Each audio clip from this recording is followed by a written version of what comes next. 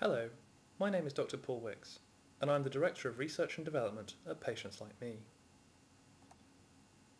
Our ALS community is now 3,500 members strong, and through our unique platform allows users to share their outcomes, find a patient like them, and learn more about their condition.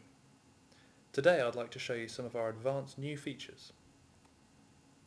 Primary lateral sclerosis, or PLS, is a slowly progressing form of ALS that is particularly rare. In fact, the largest sample in the scientific literature is only about 20 patients. Through our website, we now have data from 116 patients with PLS, and we've used their ALS FRS data to generate the world's first progression curves for people with PLS.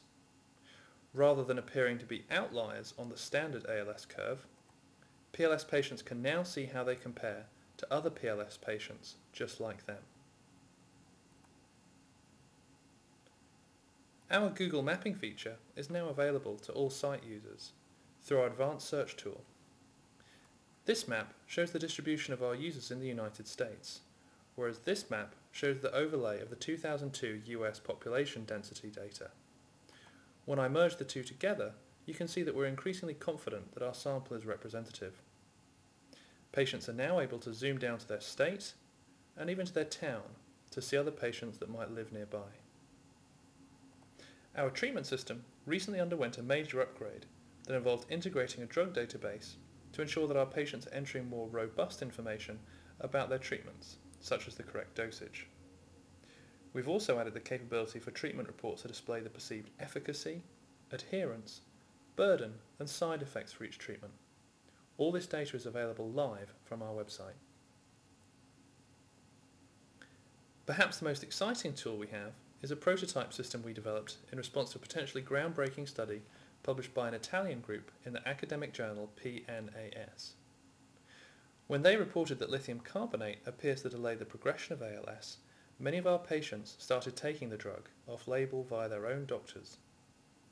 While the original study was conducted only 16 patients on lithium, by the end of 2008 we had some 300 patients who reported taking the drug. We developed a patient-led study tool that allowed individual patients to track their lithium dosage, blood levels, side effects and progression rates, and aggregated this data to look for any effects. Right now, we do not see an effect, certainly not of the magnitude reported in the Italian study. An apparent change in the slope of progression at 6 months is only caused by massive dropouts of participants over time, so that only those patients who perceived lithium was working for them chose to stay on the drug. More traditional randomized controlled trials are already underway in Europe and the United States to more conclusively establish whether lithium might work for ALS.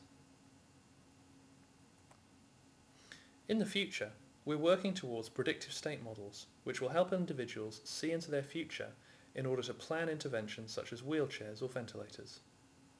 Such modelling will also help patients to see if the treatments they are taking might be having any effect on their disease progression.